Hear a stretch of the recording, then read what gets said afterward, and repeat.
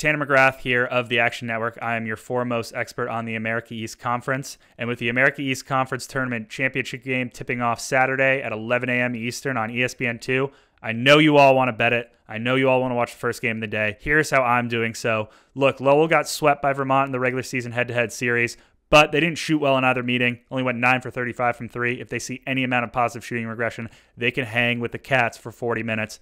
The key here will be Lowell's swingman, Braden O'Connor. He has some really exploitable matchups on the wing with Aaron Deloney, Nick Fiorello, and TJ Long.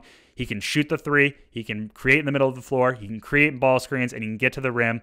If he scores enough and the Riverhawks shoot okay, they're going to stay in this one for 40 minutes. Our Action Network projections make this line closer to 4 than 7.